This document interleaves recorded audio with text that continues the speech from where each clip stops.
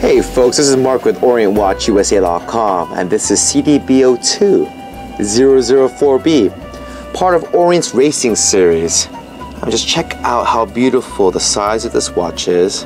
It's extremely comfortable because it's got a nice weight to it. It's not too heavy, it's not too light, it's perfect. Take a look inside. We have an exhibition dial, so it shows you the balance wheel.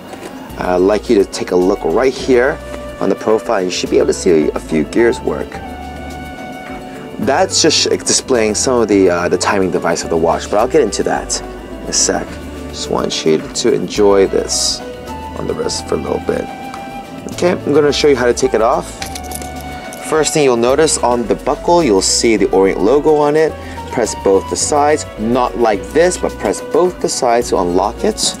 And go ahead and close it by refolding it until you hear a click. The exhibition case back of this watch is actually quite beautiful. You'll notice that it only exposes the balance wheel, which is possibly the best thing to look at in the movement because it has that motion, the oscillation motion, so it's quite nice to look at. You'll notice that there's also brand engravings on the case back right around here, which is kind of nice to know.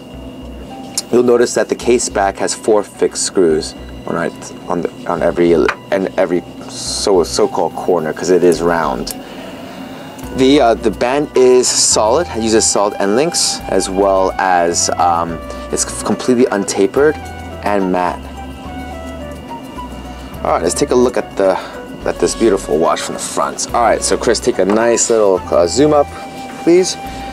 You notice two screws adds to the very racing motif. Look at the size of the hands in comparison to the dial. Nice and large and bold, including all the indexes.